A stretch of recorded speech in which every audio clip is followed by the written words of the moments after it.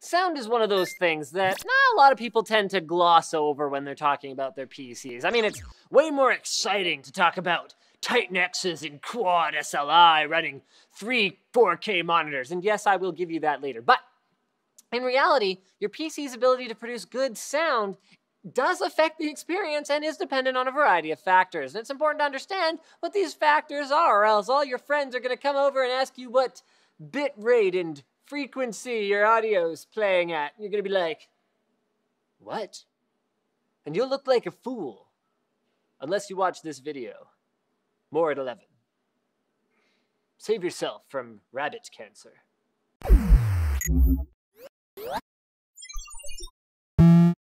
So here's the background. Your PC is not a very hospitable place for audio signals, namely because all of the components inside produce electrical interference, which can bleed into the sound processing portions of your motherboard and manifest as hissing or distortion or crackling coming through your headphones and speakers. Now, integrated sound has gotten a lot better in recent years with isolated, chunks on the motherboard that are dedicated to sound or even shielding and all that kind of stuff. But while that reduces interference enough that you won't get significant audio degradation, a lot of monitors have less than optimal, particularly amplification capabilities. And that's where dedicated external equipment like DACs, amps, and sound cards come in. Now the question is this: do you need one of these things in your system? Well, it depends on a few things. First, what other audio equipment are you using? Are you using, $60 headphones? Are you using, $1 earbuds from the dollar store? Where else would you get $1 earbuds? Am I right, people? Or are you using $250 cans? Are you powering bookshelf speakers? Also, are you looking to do some music production, or are you just looking to play games and experience the full glorious auditory experience that Minesweeper has to offer? And finally, are you looking to get into fights with people who think you picked the wrong device and will torment you on Reddit? Ah, yes. Sound cards versus, I dropped it, external USB DACs and/or amps, the eternal battle. Not so much, actually, because people are leaning more towards these external devices these days. So what are they then? DAC stands for digital to analog converter. In simple terms, it translates the digital signal, zeros and ones, that your computer outputs, to analog signals, the actual, sound waves that reach your ear. Well, sort of. I mean, it sends that to the headphones, but you get the point. Conversely, a microphone is an example of an analog to digital converter, or ADC. So you create sound waves which are converted to a digital signal within the microphone and interpreted by your computer. Now, DACs can come in an external box, often coupled with an amplifier inside, which, as its name implies, boosts the audio signal coming from your PC and allows headphones with high impedance, like those big cans, if you know what I mean, to reach their full potential. And while DACs and amps do come separately, well, they'll often appear in one device, just like the R-Pack from RCam.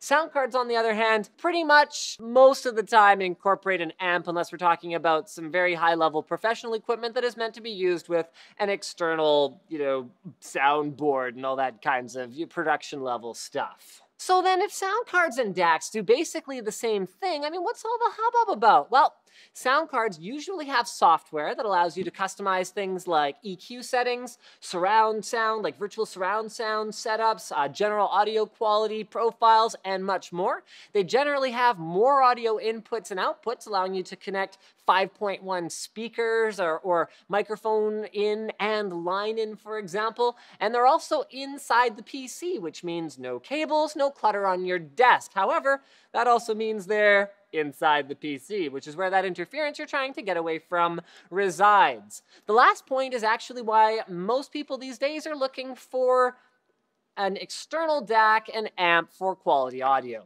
While they don't generally come with any audio tweaking software and don't have as many inputs and outputs on average, they're outside the PC case, which gives you awesome protection from electrical interference, and the vast majority of them don't even require any drivers. You just plug them in and bippity boop, you're ready to go. Everything is controlled, usually via a volume knob, or in this case, with some buttons. Now, There are high-end sound cards that sweeten the deal a bit with component shielding and super high signal-to-noise ratios, guaranteeing distortion-free sound or close to it or whatever else the case may be. But the fact of the matter is there's a lot of specs that, whether it's a sound card maker or a DAC or amp maker, that are important to the audio experience that you're not actually getting.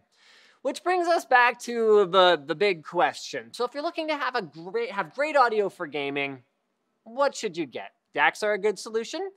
And if your headphones have low impedance, buying an external DAC is a great way to reduce interference. But with that said, if you have headphones with low impedance and you're, not looking to, get rid of like really horrible interference from your motherboard sound, your onboard sound, especially with the advancements that have been made in the chips that go on them, as long as it's not an extremely low-end one these days, make it pretty darn good as well. And then the sound card, I guess, sits somewhere in the middle. If you're looking to get into music production, well, there's a whole other side of things. Different sound cards and different external devices, and that's sort of beyond the scope of this video.